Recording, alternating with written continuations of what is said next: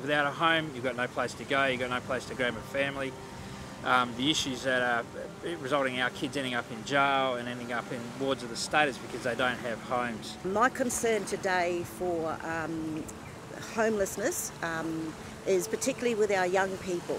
A lot of our young people are homeless and they're staying with their grandparents and great-grandparents. Housing is so important. Without a stable position for families to build off, there's very few opportunities for them to be successful.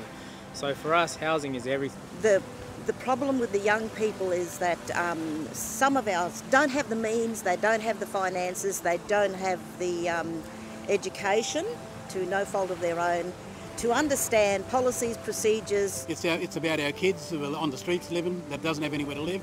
It's about our mob that are living in houses that are not sufficient for them to live in. And we're trying to give the government and other people a way to solve these issues. And some of those issues is that you need to come back to us. You can't set up programs without including us in the process, because if we don't have ownership to a program, we very seldom get connected to it. Homes is a place to come and be and grow kids. So if we haven't got a home, we can't grow our kids, we have no future. That's both the short and the long term.